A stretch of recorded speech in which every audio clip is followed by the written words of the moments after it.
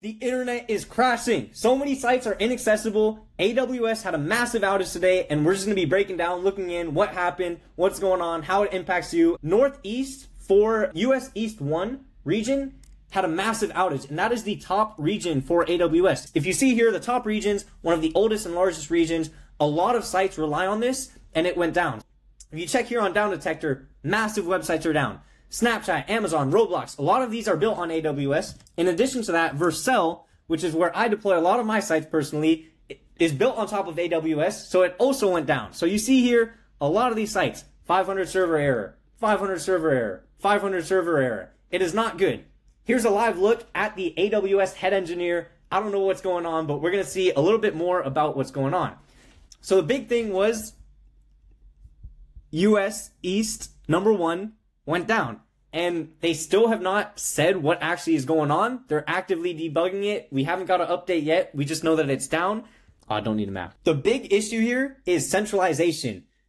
Everything relies way too heavily on one region. So this one region went down, US East 1. As you see here, there's multiple other regions.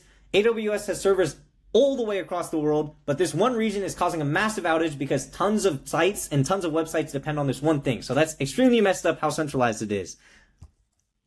A lot of major apps reported downtime. Alexa, Fortnite, Snapchat. If you see here, Down Detector, all of these sites have an uptick here because they all went down today because they are built on AWS.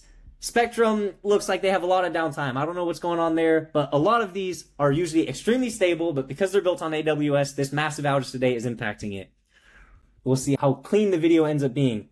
If you're a founder and you're building a website, chances are you rely on AWS. If you use Vercel, if you deploy directly to Vercel, but I've heard a lot of founders moving to Hetzner right here. I've seen founders today post on Twitter, tons of sites are down, but if you're built on Hetzner, if you're using Hetzner server, Hetzner's up and running. Hetzner's nice and smooth. So in the future, this is definitely something to consider because of the centralization of AWS.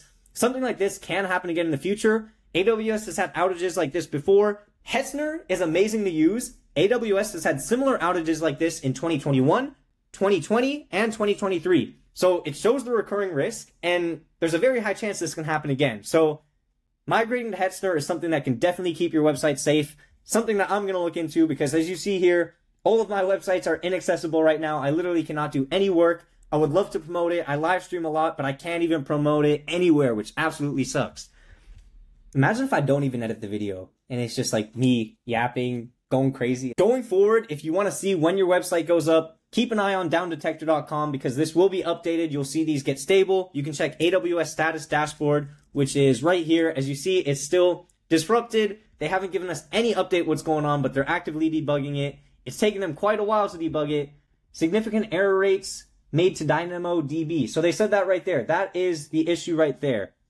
Customers may be unable to create or update support cases. Cool. So we will have more information to share by 2 a.m. EST or PST, which is in 1 minute. So in 1 minute, we're going to get the update on it. 1 minute. Time in California. We're getting an update in 1 minute on what the AWS outages are saying. This video is going to be so random in Descript. 5 minutes only so far for the actual. I have the stream going, so we'll have both of them. Edit a video in Descript. Hey, 15 seconds. We're going to find out what's going on with this. You guys see the AWS head engineer right now. He's working hard. He's debugging it. We're going to get it solved very soon. It's just a matter of time. It says they're giving us an update to share by 2 a.m. And it's 2 a.m. right now in California. Wow, would you look at that? AWS lying to us. I'm going to start some massive servers here in Chiang Mai. And for you, it's only $20 a month. I'm joking, but we should be getting an update from AWS any second. Updated less than 1 minute ago. What did they update?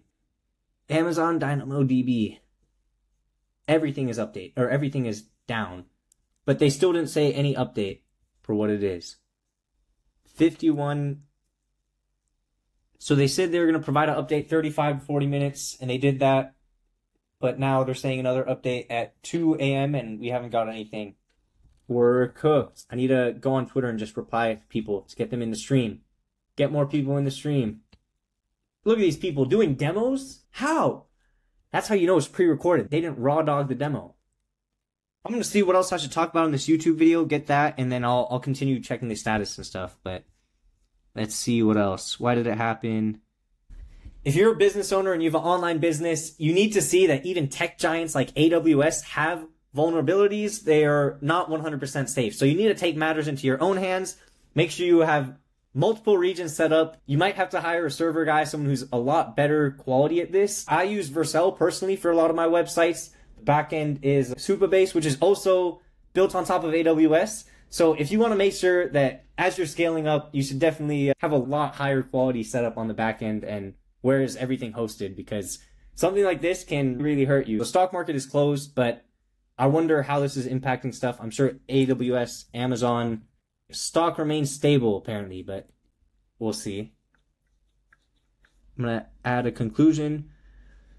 So I'm not sure when this video is going out. Hopefully AWS is stable and your websites are working, but let me know in the comments if some of your websites went down. What is your plan for the future? I know personally, I'm going to try moving a lot of my websites to Hener. That way it's more stable. This has happened 3 times before for AWS, 2020, 2021, 2023. Those years might be off, but it's happened before. It's happening now. So there is a chance that it's going to happen again in the future, but other options like Hener seem to be good. So Hener, please sponsor this video. So yeah. If you're here, thanks for watching this video. I hope it gave you a little breakdown of what was happening with this AWS outage. I personally have a startup studio and a lot of my stuff are built on top of AWS, which is why I quickly found out about this outage. So if you want to check it out, I'll have links in the bio to my products, because chances are if you have an online business, I have a tool or a service that can help you grow. Fingers crossed the AWS outage is fixed by the time this comes out and everything is stable. Keep building.